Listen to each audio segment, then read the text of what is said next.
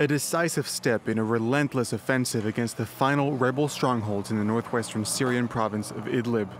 On Thursday, the Syrian Observatory for Human Rights and some residents of the town of Qalaat al-Madiq said the town had been captured by Syrian government forces.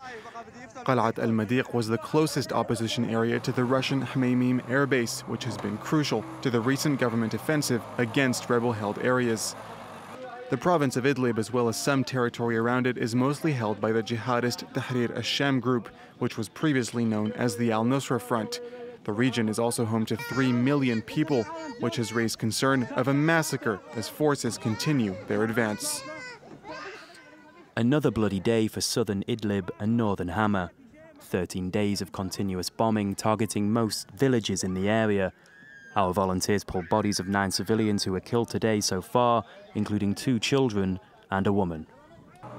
Last year, negotiations between Russia and Turkey ended with a deal that created a demilitarized zone from which jihadists were required to withdraw. Turkey was tasked with finding a solution to the problem, but little has changed in recent months. Syria and Russia have now decided to act in order to recover all rebel-held areas. NGOs are concerned, however, that troops are deliberately targeting civilians, including schools and hospitals. 13 health facilities have been hit by bombing in recent days, and the fighting has caused 150,000 civilians to flee their homes.